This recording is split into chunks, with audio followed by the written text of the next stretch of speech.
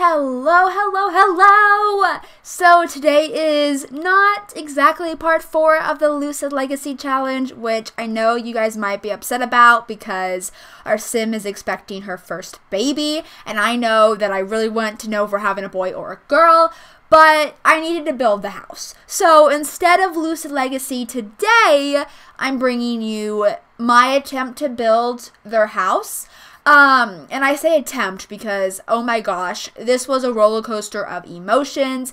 It was a lot, okay? But basically the reason I ended up building the house when I did, even though the Sakamoto family hasn't moved in, so I had to use the online banking mod to get a loan, which I figured would be okay because then we'll just have to give more money than I actually took out as a loan back. So it kind of evens out, you know. But I actually had time to build the house when I did build this house. So I decided to take the opportunity and make sure that, you know, we could have a nice house. Because if we're going to have a baby and the Sakamoto family is going to move in, we're going to need to put a house down on this lot very soon. They're not all going to fit into our little shack. So I just had to set aside the 2 hours and build this house. So that's exactly what I did.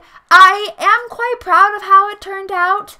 It is very small and compact, but Madison built a house and we should be proud of her for that. So it is a 4-bedroom, 2-bathroom house.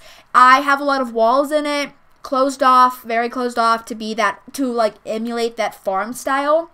And about halfway through building, I realized they're literally building a house on this lot. So it would be a nicer house. Like it wouldn't look the way it does look when I'm done with it. Because they're building a brand new house. So there would definitely be new upgrades to it. But I like the farm style aesthetic, especially for this whole generation. So it's a brand new house, but it's old inside, and they're broke, okay? They don't got a lot of money. We got a baby on the way, and we're just gonna have to go with it, okay? I'm sorry. But as you guys can see, we just did the floor plan.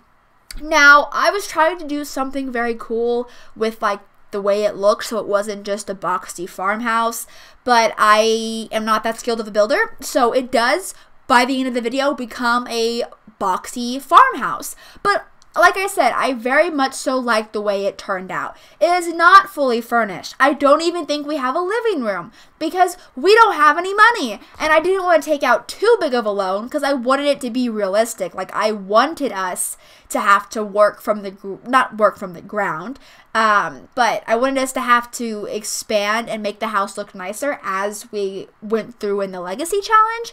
So right now I'm trying to do the roof, and that's when I realized that the fun circle house was not going to work because I could not do a roof. And I did cut out a lot of it because I think I spent like 20 minutes trying to get a roof onto this house, and it was not looking good. I also changed the style of the roof because unlike The Sims 4 where you can have multiple roof styles, I believe you can't do that in The Sims 3. They all have to match. So we put a big fortune down to change our roof from tin to not shielding. What the heck? Not siding. I don't know what, I can't think of the word. My dad literally does construction. Why in the world can I not think of the word for roof pellets? That's not what it's called, but that's what my mind wants to say. Oh, okay. Well, whatever. I changed the siding. No, not siding of the house.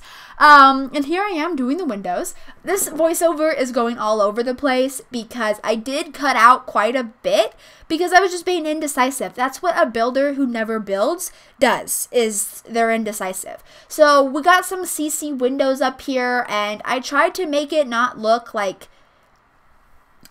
mathematical where every window had a window below it. I tried to not make it look like that because houses in real life don't look like that. Did it work? I'm not quite sure, so we're just going to go with it. And don't worry, they're not pink by the end of the video. Like, they're brown, so they're just pink right now because I wasn't going to focus on that. I'm putting carpet in the bedrooms. I'm trying to make this house seem like a cheap farmhouse. It's super cute. I really like it, and I really love, like, how small it is. But I have a feeling when we get, like, a dog and have more than one sim living in this house, which will be in the next episode, it might get a little complicated, especially in that dining room situation. So I'm a little bit scared of that, but we'll figure it out, okay? If Madison has to yell at her computer, then Madison will just yell at her computer. Like, it's fine. Ela needs a little bit of tough love sometimes. So anyway, I'm currently trying to figure out, like, the color scheme I want for the house, and I absolutely love the color scheme of this house. For the dining room, I do this very, very gorgeous green color, and I love it. I love this green color right here. I also love the color green for houses, so I'm not surprised. But I truly love the dining room situation, and I'm just so excited to play this family. I'm going to do a live stream the next time I play, so I don't know if it'll be exactly 2 weeks from now when I do get to go live, because I want to live stream the family, and we're going to have the baby, we're going to move the Sakamoto family in, and it's going to be like a long part because it's going to be a live stream, and I just really want to play this family. I want to know what baby gender we are going to get, a boy or a girl, because like I said, I want a boy, I think, which is unique because I always want a girl. Anyway, we're almost done with the color scheme of this house, and I know it kind of sped up really quick right there. I realized I was running out of money, so I do actually take out, I think, 2,500 more from the banking mod near the more of the end of this video, because I wanted to get cows for the farm, so that's what we did. And I was so excited to furnish this bathroom, and I had no money, so it looks terrible. Yeah, there is a lot of upgrades that we need to do to this house to just make it how I want, but we don't got the money. So eventually the house will look much better. It just doesn't look that good right now. We're doing the dining room right now, and like I said, the dining room I think is my favorite room in the house because it's the most decorated, and I only put 4 chairs because I was being realistic. We're only going to have 4 Sims and a toddler in this house. Maybe by the time we have another toddler, Yumi will be dead, so I still won't need to get another chair, which is good because I don't know where we're going to put it in this dining room. But I also changed the wood color on the chair because I didn't think that with their budget, they would be able to find a matching dining room set. They'd have to kind of get chairs and a table that are separate but look the same. So I wanted to add life to this house. I didn't want all the woods to match. I didn't want it to be super full or super empty, but they did just move in, so eventually it'll be more full. I want them to get a dog. They're going to have a horse. They're going to have a bunch of kids, a gaggle of children. So it's going to be a very busy, very full house. I'm very excited.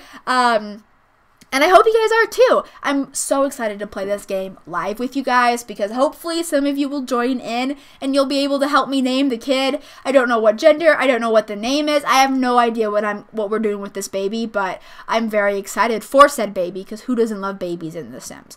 I also moved the stove from the house into here. Is that realistic?